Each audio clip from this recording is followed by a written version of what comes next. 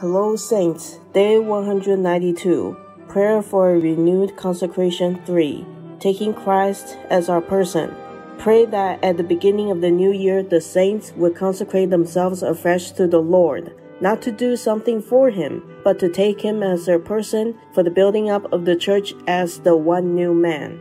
To consecrate ourselves to the Lord is to receive the Lord into us to be our person. A car does not have a person, it is just a machine.